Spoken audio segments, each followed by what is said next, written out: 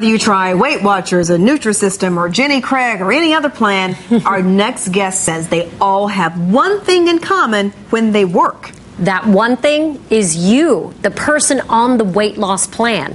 Lucie Knapp is the former program coordinator of the lifestyle coaching program at the renowned Duke Diet and Fitness Center. She joins us now. Lucie, tell us what you mean when you say that nothing is going to work unless you do.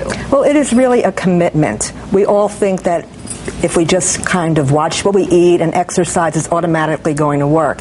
And it does, but the real work comes into being able to be committed to deal with the maintenance part of it.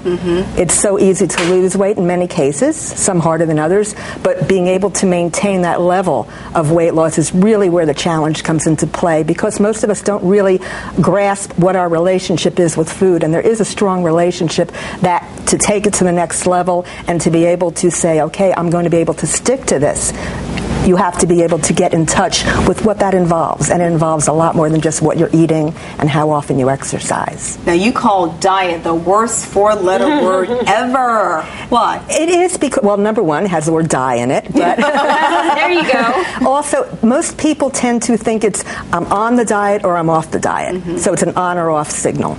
But to be perfectly honest, to be able to just say it's a lifestyle change, that you're going to look at things a little bit differently and how you deal with the challenges in your life, rather than use that term diet. I think the term diet kind of forecasts a quick fix, but not necessarily something that's going to be able to be maintained long term. Long term. You have a master's in social work and an undergraduate degree as well in psychology. Yes. Did you always plan to work in the weight loss industry? No, not at all. Not at all. I worked for quite a while in the acute mental health field in a psychiatric hospital.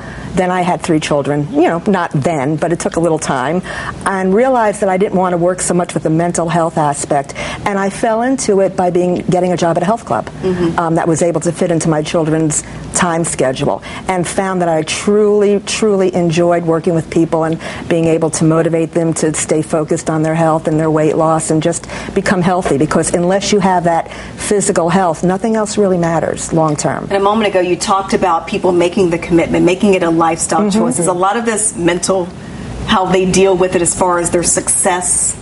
Oh, yes. If you really look at sometimes why you're eating. When I work with my clients, I call it behavioral monitoring. Not just what are you eating, but look at where you're located, what time of the day it is, what your emotions are, whether or not you're even hungry. You might learn a little bit about why you're doing what you're doing, and that's where the research aspect of. Thank you so much. You're We're out welcome. of time. Bye. Have a good one, everyone.